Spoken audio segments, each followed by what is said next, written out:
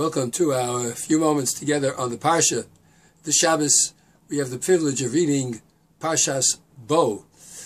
In Parshas Bo, we find the last 3 of the 10 plagues and the preparations for the leaving of Egypt, in addition to the prescription for the making of the Korban Pesach and the matzah and all the other accoutrements that adhere to the mitzvahs on Pesach.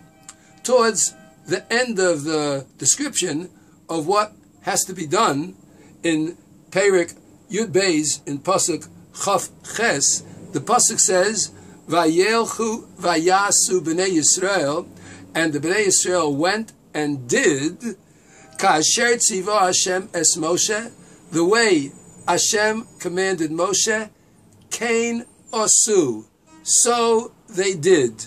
The Chassam Sofer notes that when it says Vayelchu vayasu, and they went and they did, Kol b'nei Yisrael, the b'nei Yisrael went and did, Kasher tziva Hashem es Moshe ve'Aaron, the way Hashem commanded Moshe and Aaron, the b'nei Yisrael are mentioned first, and only later were Moshe and Aaron mentioned, which means that when it came to the performance of the mitzvah, there is no difference between the greatest of the leaders of the Jewish people, Moshe and Aaron, and the Hamonam, the majority of the people.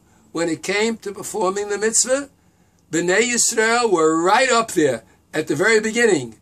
And when it comes to the fulfillment of the commandments, so it is that for the Jewish people, the layman, the average person, Baruch Hashem, most of us are average, they have just as much special quality and therefore deserve to be mentioned even before Moshe and Aaron, because there's no special gift that accrues to the leaders that doesn't apply to the Jewish people as a whole.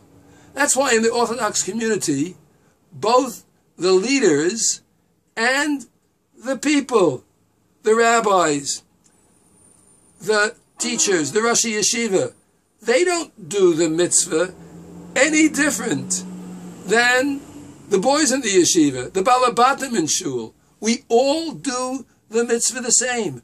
We all eat matzah. We all go to the Seder. We all fulfill the commandments. And therefore, even a person who's not a leader has just as much high quality to even be mentioned first in the pasuk.